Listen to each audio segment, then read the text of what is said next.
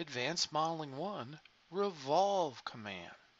So here I have a sketch that is completed, and I'm going to revolve this. To do that, I'm going to come up here to the Revolve tool. And right away, it comes up and we want to select the profile. So I'm going to pick the profile. If there's only one possible profile, it will automatically select it. And so here it automatically selected it because it was the only profile available. But if we have other things like holes and other parts, you need to select the profile. Next, you need to select the axes you want to revolve it around. I'm going to pick on this X axis here, and it'll spin it around, and I'm going to just say OK for now. And so I'm going to just take a look at it there, and you can see that it spun that around. Now, let's undo that for a minute here. And let's do that again in a different way. So I pick this axis, but there's more than one way we can do this. If we go up to revolve, and it automatically found it, that's okay. Now we got to select the axes. I could pick this axis as well. Let's just do that for a moment.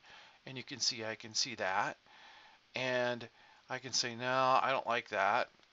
I can go, let's say, one of the things that a lot of students are learning is, hey, an axis can be part of the sketch. So I could pick this edge right here and it will spin it around. Okay. I could pick another part of the edge, let's say over here, spins it around. So there's many edges we could spin about itself or on an axis.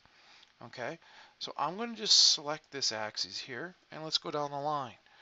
And so the type of axis or type of revolving we're going to do is an angle. For right now, we can come back to the other ones later on. And we don't have to go 360 degrees. I'll go 270, for example.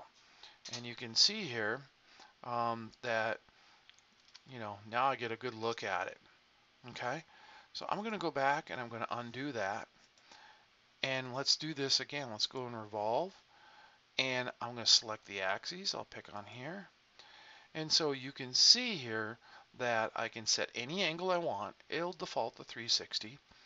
And I can spin it any particular direction around that revolve. So let's say I have it at 45. Okay. And you'll see that it spun it around from the axis that I just chose, 45 degrees, but it's only in one direction.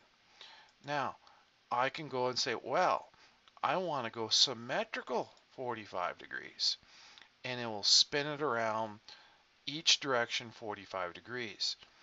You can also go with two-sided. So therefore, I could have it at two different angles. I could say one direction it's going to go 45 and the other one's going to go 90. And then I can say OK.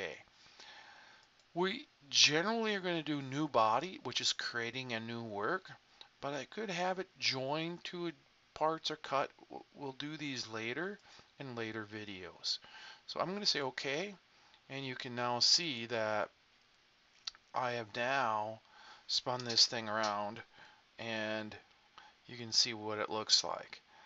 So revolving is really not that hard once we learn that A, we need to choose the profile, B, we need to choose the axes we want, and then we need to set what type of revolution we want. So, and remember, you can make a change to your sketch after it's revolved. That's fine. So, revolving is one of the mainstays of our advanced modeling along with extrude.